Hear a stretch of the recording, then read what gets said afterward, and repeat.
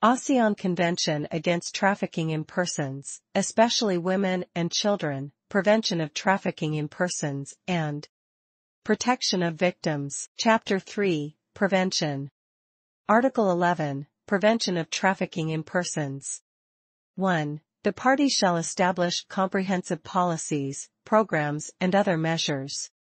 A. To prevent and combat trafficking in persons, and B. To protect victims of trafficking in persons, especially women and children, from revictimization. 2. The parties shall endeavor to undertake measures such as research, information and mass media campaigns and social and economic initiatives to prevent and combat trafficking in persons.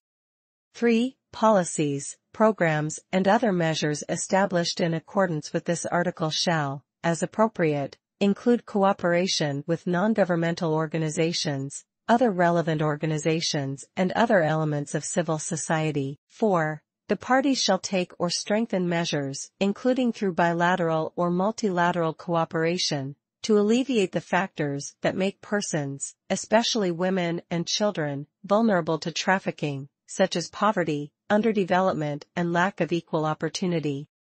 5. The parties shall adopt or strengthen legislative or other measures, such as educational, social or cultural measures, including through bilateral and multilateral cooperation, to discourage the demand that fosters all forms of exploitation of persons, especially women and children, that leads to trafficking.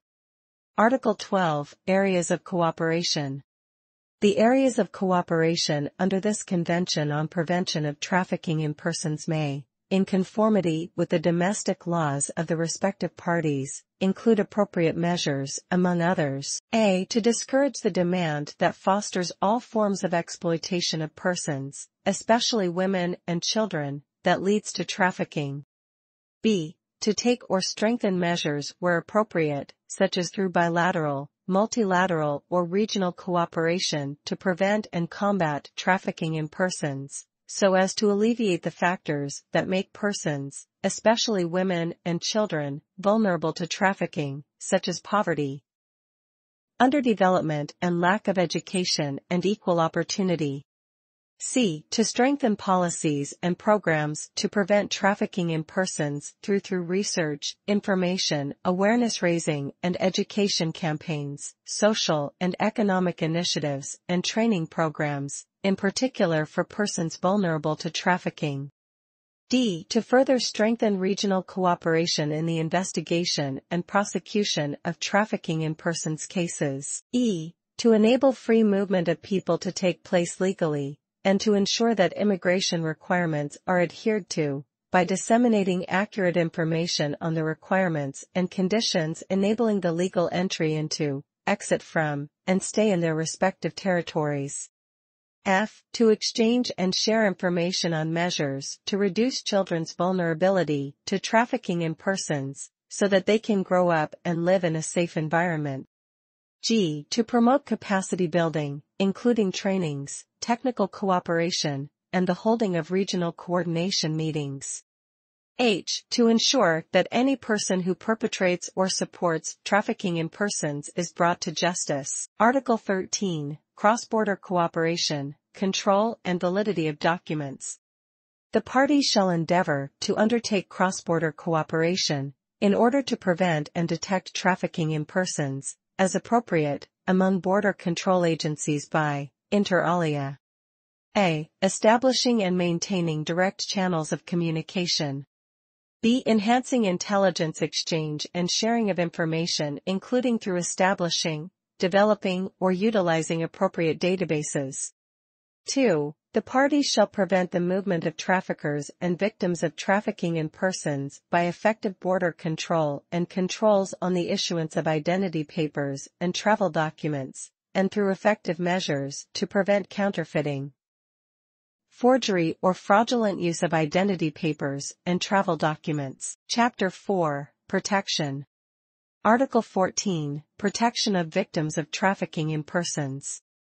1. Each party shall establish national guidelines or procedures for the proper identification of victims of trafficking in persons, and where appropriate, may collaborate with relevant non-governmental victim assistance organizations. 2. In a case where the trafficking takes place in more than one country, each party shall respect and recognize the identification of victims of trafficking in person made by the competent authorities of the receiving party. 3. Unless the victim otherwise informs, such identification shall be notified to the sending party without unreasonable delay by the receiving party. 4. Each party shall consider adopting legislative or other appropriate measures that permit victims of trafficking in persons to remain in its territory, temporarily or permanently, in appropriate cases. Each party shall give appropriate consideration to humanitarian and compassionate factors to this end. 5. Each party shall endeavor to provide for the physical safety of victims of trafficking in persons while they are within its territory.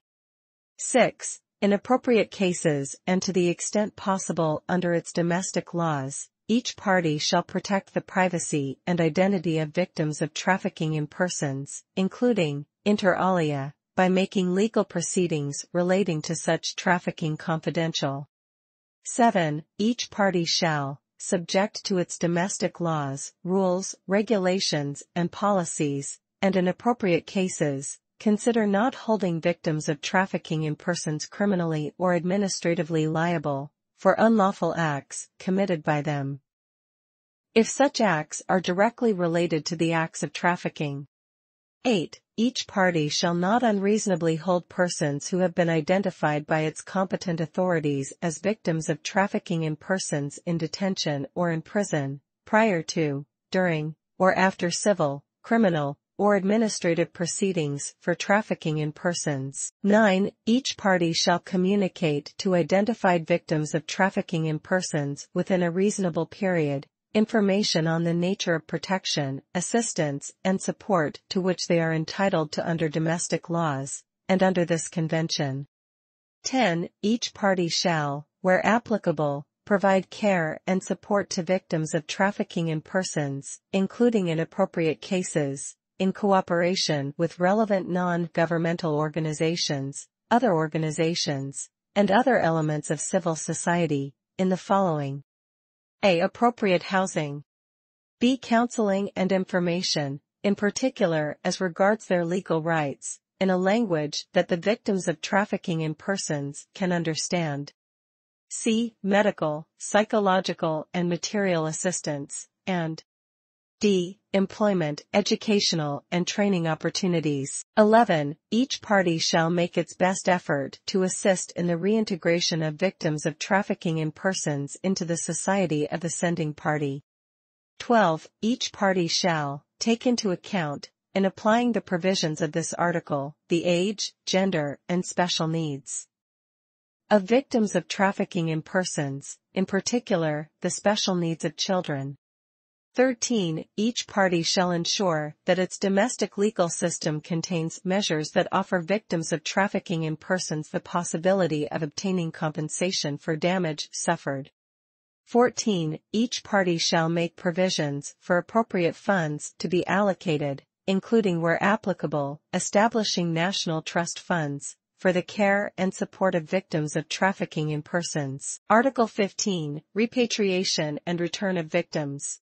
1. The party of which a victim of trafficking in persons is a national or in which the person had the right of permanent residence at the time of entry into the territory of the receiving party shall facilitate and accept, with due regard for the safety of that person, the return of that person without undue or unreasonable delay.